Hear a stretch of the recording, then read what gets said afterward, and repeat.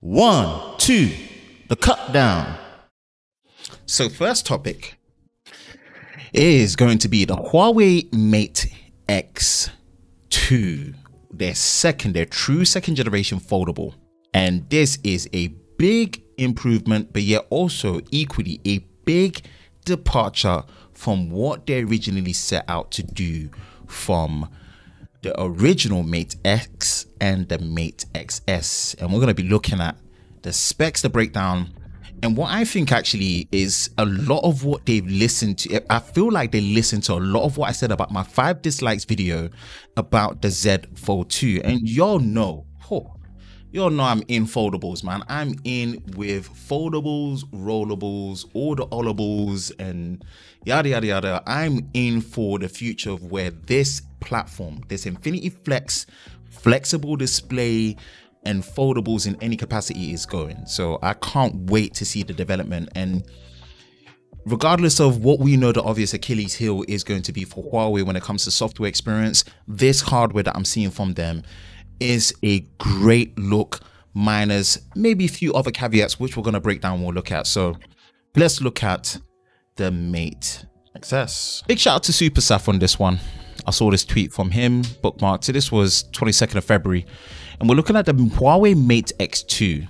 It's rocking an Alta display, which is 6.5 inches OLED, 90 Hertz exterior. Great stuff so far. 8-inch inner display OLED 90 Hertz interior folding screen. Quad camera system, which is using a main 50 megapixel ultra vision, 16 megapixel ultra wide, 12 megapixel telephoto ×3 zoom, and an 8 megapixel super zoom with a ×10 optical. It is using a 5nm Kirin 9000 5G processor, 8 gigabytes of RAM, plus 256 as well as 512 gigabytes of storage. Is using the Emotion User Interface EMUI 11 version 11 based on Android 11 from what I believe, but obviously not the full Android 11 with the Google Play services. 4,500 mAh battery with 55 watt Huawei supercharge, and it's coming in at 18,000 yuan. So that's, you know, Chinese currency. So we'll do the conversion and see what I go on. And here we are.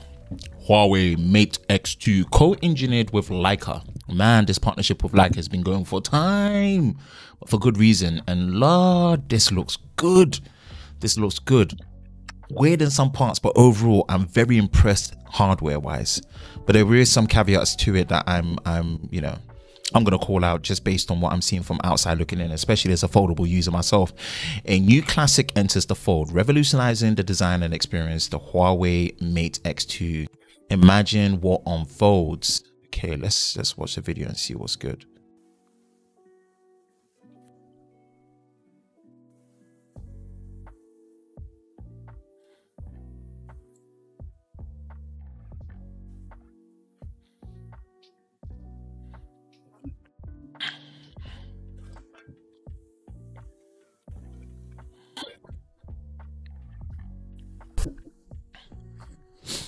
Okay.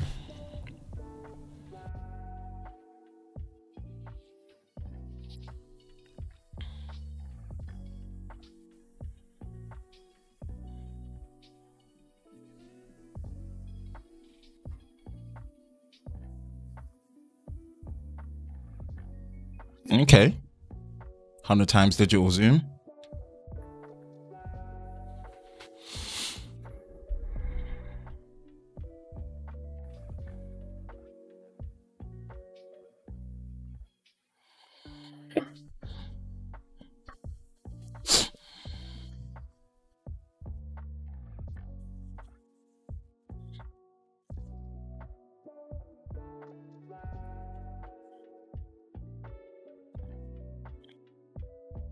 Interesting. Wow, imagine what unfolds. Man, I love foldables, you know.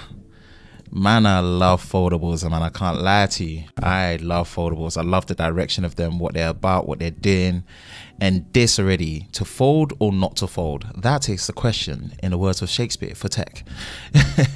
Behold, a new foldable Huawei Mate X2 arrives to impress. Unfolded, it fits perfectly in your palm, in your pocket and palm, as a 6.545-inch flagship display, ready to use on the go. Unfolded, its 8-inch full view display offers an eye-opening viewing experience, up to 90 Hz refresh rate on both screens, and deliver the fluid flow, keeping your eyes on a bit. Oh man, impressive.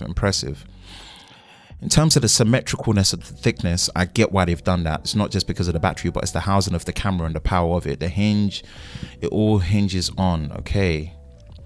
The edge of gravity, if you look at it, it's kind of like a wedged design from what I can see. It's a wedge design approach that they've gone for, and that, I believe, is to house all the camera tech that goes in there, because this is looking like some serious non-compromising all-in camera hardware. Slightly wedge shape gives the one an extra edge. The thinnest part to be 4.4 millimeters. It's inspiring design. That's not slim look, but also looks amazingly light. And since the center of gravity is closer to where you hold it, you enjoy an easier grip. Okay, that's to be, you know. And you're getting 3 colors: crystal blue, crystal pink, black. Why not crystal black? Huawei, keep it consistent.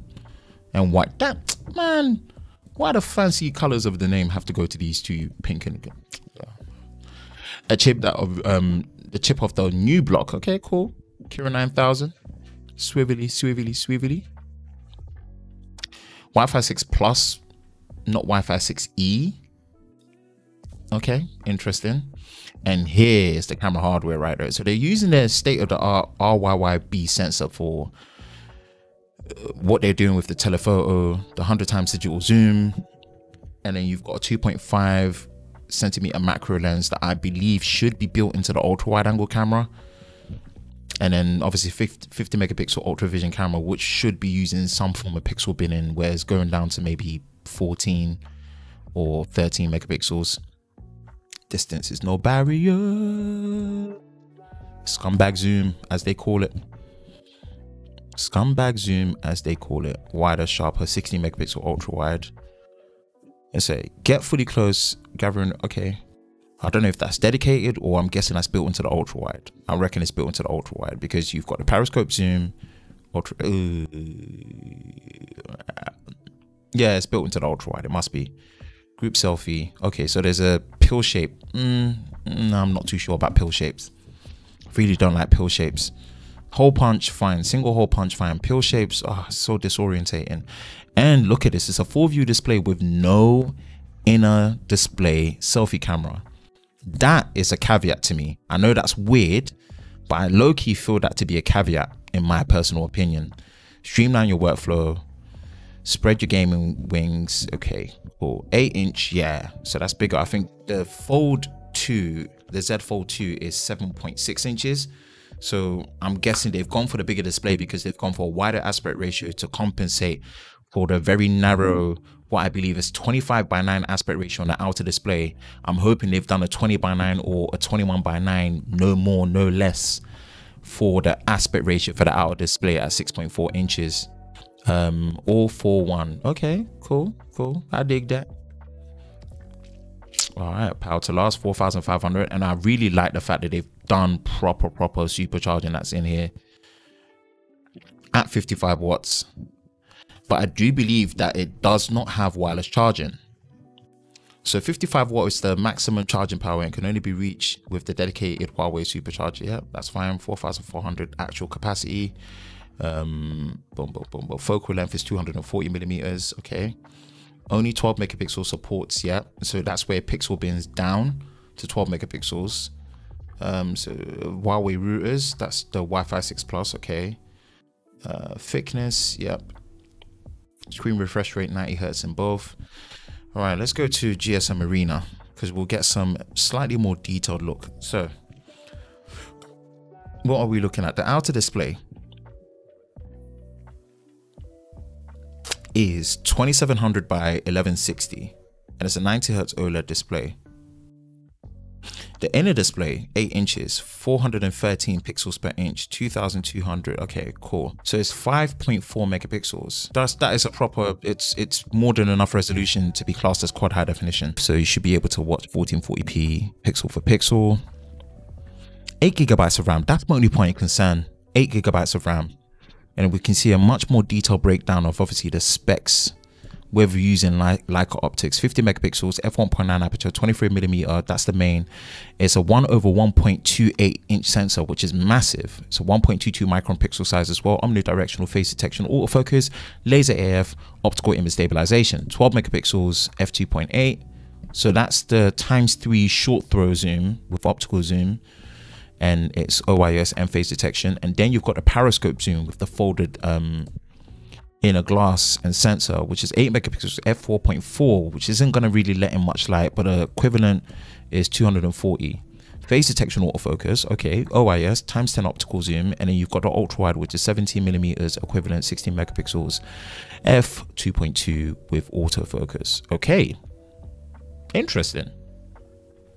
And again, I believe the macro feature with the 2.5 centimeters is built into the ultra wide angle. Leica optics, LED flash, to what extent and limitations you have the 4K UHD up to 60 frames? Is it on all the sensors or just the main? Who knows? We'll find out. And a selfie, you are looking at 60 megapixels. Okay, cool. But you don't get an inner selfie. You don't get an inner selfie on the display. 2,300 euros, lord. But I believe obviously because of the limitations of not having Google Play services, this is where the challenge is going to be. All right. I really like what Huawei have done here.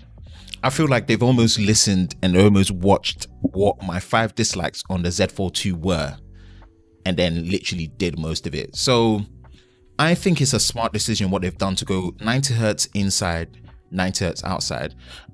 120 Hertz would be better, but honestly 90 Hertz can be more than enough for the circumstances, and I'm really glad that they've been able to actually get that done for the outer display as well as the inner display. The inner display, as counted, if you do the maths of what the inner display resolution is, it is more than enough to be classed as quad high definition. Quad high definition, you need about 3.6 megapixels. It counts at 5.6 megapixels for the inner display. So it's a sharp inner display for the 8 inches, and you're getting 90 Hertz. Yes, it's not 120, but it's great. But the outer display, two of the biggest things I'm seeing is the fact there's high refresh rate.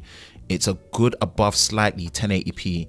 And also the aspect ratio seems more accustomed to what we've been used to with the modern day smartphones that are about 19 by 9 aspect ratio, 20 by 9 aspect ratio, which is going to make it so much more usable. Because one of my biggest complaints with the Z Fold 2 was the fact that 25 by 9, it's very narrow. It's way more narrower than the 21 by 9 aspect ratio. You see, so that's where my point of concern is. So now they've been able to make it wider, it will feel more accustomed to what you're used to in terms of the width of a normal, traditional, modern, solid state smartphone, making it much more usable as a smartphone. Again, they've gone for that tapered wedge design. It's to accommodate all the camera hardware, because it looks like they've not held back. This camera is looking to probably, you know, undoubtedly have the most powerful camera hardware for a foldable smartphone at the compromise of a much more even, thin, equal design across the board. So I love that they've not held back.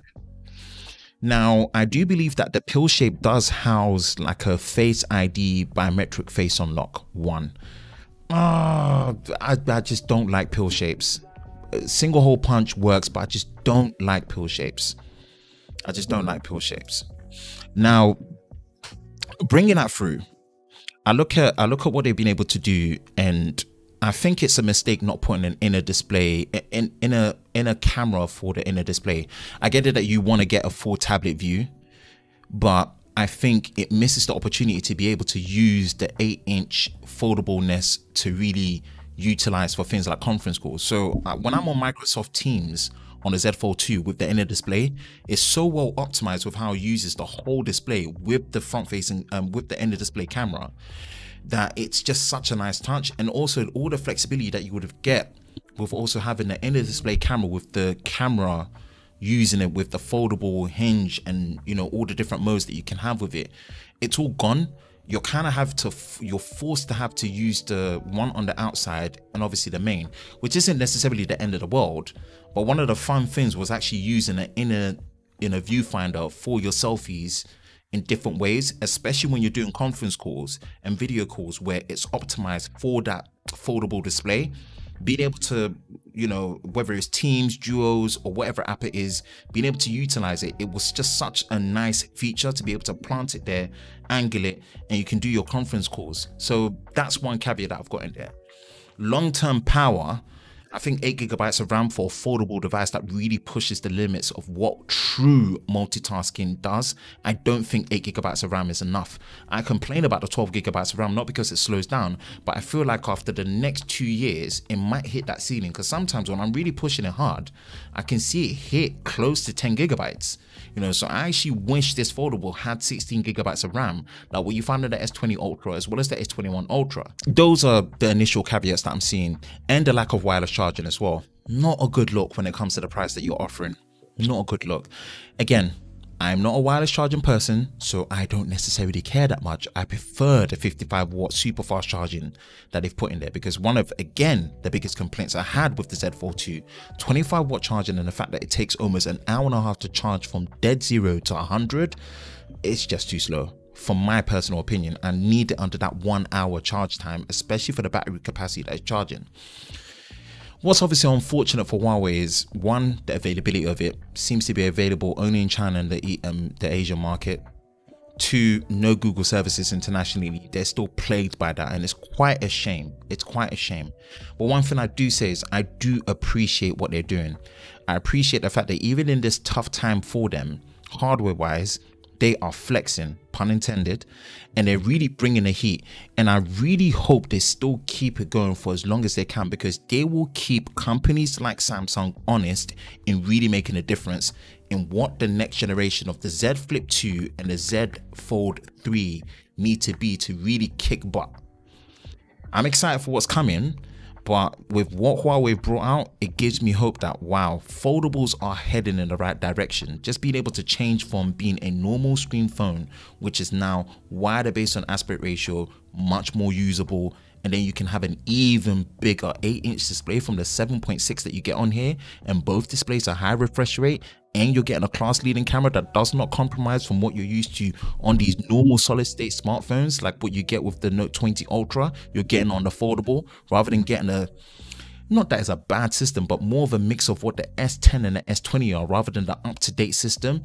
Yeah, that's impressive. So those are my initial thoughts of the Huawei Mate X2. Unfortunate with the current situation they're in and the availability, some caveats just from the outside looking in, especially as a fold user myself. But wow, this is a good look. This is a really good look, and I'm digging it. I'm digging it, man. That's my thoughts on the Huawei Mate X2.